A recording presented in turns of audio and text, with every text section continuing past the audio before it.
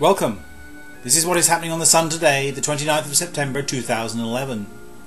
The Sun continues to rattle the Earth's magnetic field with a series of geomagnetic storms. But more on that later.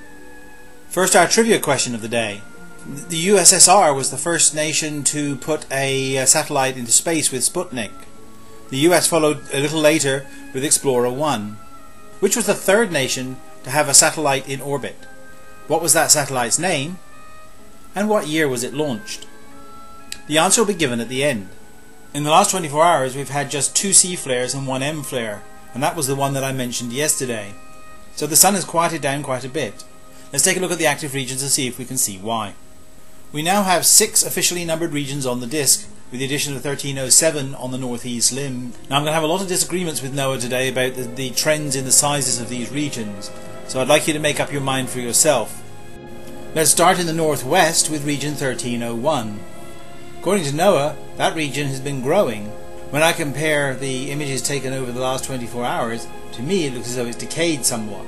Region 1304 nearby seems to have grown to me, however Noah claims that it is stable. Next we'll go to region 1302, which is just past its centre. This region has produced all the significant flares in the last 24 hours, and it's still a very significant region. I'm not sure whether it's grown or decayed, however it certainly has changed. Pause the video and compare yesterday's picture with today's and see if you can see in how many ways it has changed. The most obvious change to me is that the lead spot has broken into 2 and is now merging with one of the satellite spots that was in the middle of the region. Also the trailer region is breaking up. Lastly we turn to the 3 regions near the northeast limb, and here I disagree intensely with the areas that are assigned by Noah.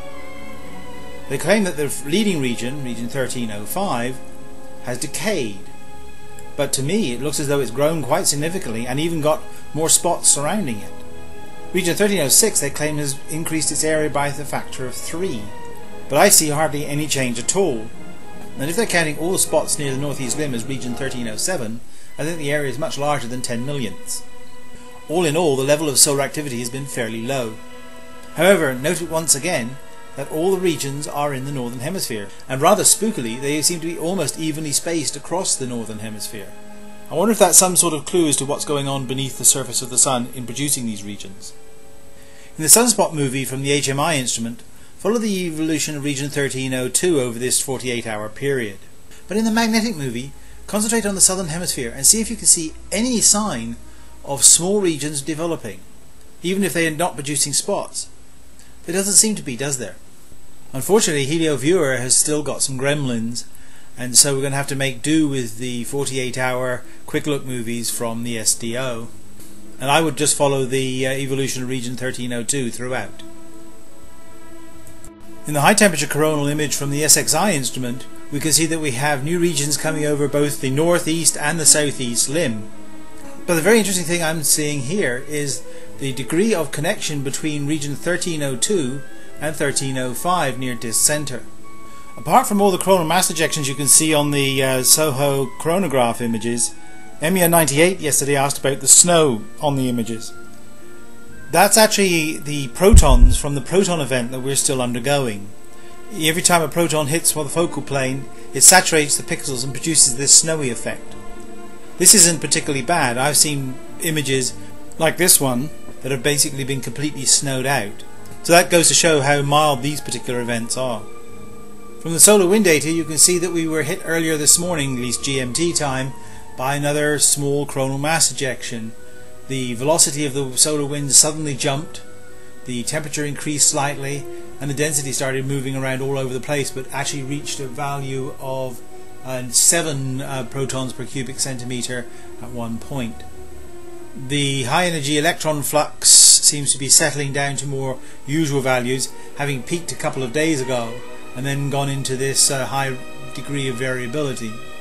And as you can see, we are still in a proton event, and it looks as though there was actually a little bit of an impulse from the M flare from yesterday, but there still is a marked downward trend. At both poles the auroral zone seems to be relatively quiet, but we are still getting some spectacular pictures of aurora. Here's an example, again from spaceweather.com, and the KP index reached minor storm values for a while yesterday.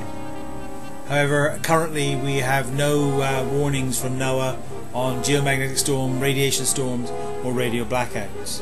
So in summary then, the X-ray background remains at the B4 level, the sunspot number has risen to 115, the radio sun intensity has dropped to 133, solar wind speed has increased to 530 km per second with a density of less than 1 proton per cubic centimetre, and geospace conditions in the last day have reached minor storm levels. My forecast for the next 24 hours is that C flares are likely, M flares are possible, X flares are unlikely. The sunspot number will probably ease higher. Coronal mass ejections remain likely. Solar wind speed will go lower, and the geomagnetic storms are still possible.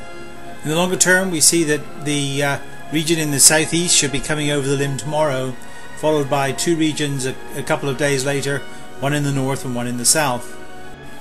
If you'd like to get more information about the Sun, follow some of the links in the description box below. If you'd like to see some of the earlier editions of the Sun Today or some of my other videos, then go to my channel, they're all listed there. If you want to keep abreast of what's going on in the Sun, please subscribe, you're welcome to do so. And now the answer to our trivia question. The third country to join in the space race was Canada, and the name of its first satellite was Alouette 1, and it was launched in 1962. So that's it for today. Keep safe. Bye for now.